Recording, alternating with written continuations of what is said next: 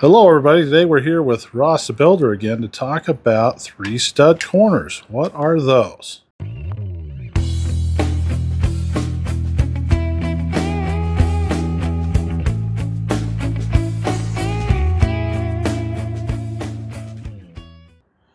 Hey everybody, welcome back to 15 Heights. A little cold today, so it got me thinking about how our framing techniques can affect our insulation envelope around our home. And one of the defects that we find in traditional framing methods is with this type of corner, there's a cavity, a void right behind these studs that cannot be filled with insulation. So let me show you how we fix that. All right, Jeff, well, how do we fix it?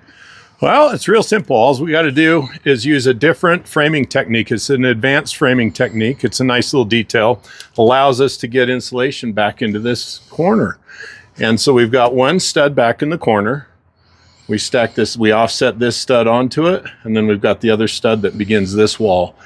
And so we can attach drywall here, and we can also get insulation back here, making a nicer homeowner experience. Keep you nice and cozy. Right on. Thanks, Jeff. Thank you.